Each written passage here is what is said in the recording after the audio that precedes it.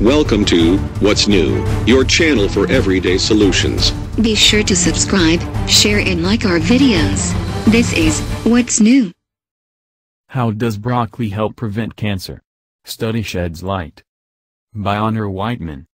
Past research has suggested that sulforaphane, a compound present in broccoli and other cruciferous vegetable, can help to prevent cancer or slow its progression. A new study may have discovered how.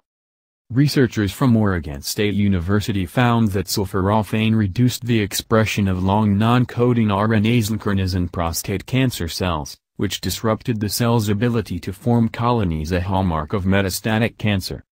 Previously believed to be junk DNA with no significant function, lncRNAs have increasingly emerged as key players in the development of numerous cancers, including prostate, breast, stomach, and lung cancers.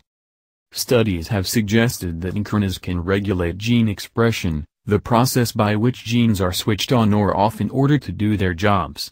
When lncRNAs become dysregulated, it is believed that they can fuel disease development. Not only does the new study provide further evidence of the role lncRNAs play in cancer, but it supports previous research hailing the anti-cancer effects of sulforaphane. It's obviously of interest that this dietary compound, found at some of its highest levels in broccoli, can affect lncRNAs, says principal study investigator Emily Ho, of the Moore Family Center for Whole Grain Foods, Nutrition and Preventive Health at OSU. This could open the door to a whole range of new dietary strategies, foods, or drugs that might play a role in cancer suppression or therapeutic control, she adds. Ho and colleagues recently reported their results in the Journal of Nutritional Biochemistry. Sulforaphane led to a fourfold reduction in colony formation. To reach their findings, the researchers conducted whole genome sequencing on normal human epithelial prostate cells and prostate cancer cells. They found that the prostate cancer cells showed high expression of lncRNAs, particularly one called lnCO1116.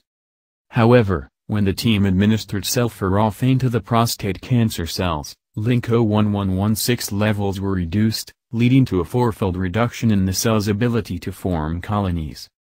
According to the researchers, their findings support the idea of lncRNAs as a target for cancer prevention, and they suggest that dietary intake of sulforaphane may be a feasible way to target these molecules.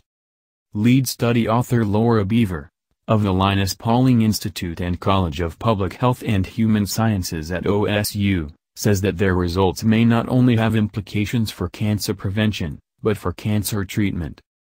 It would be of significant value if we could develop methods to greatly slow the progress of cancer, and help keep it from becoming invasive, she notes.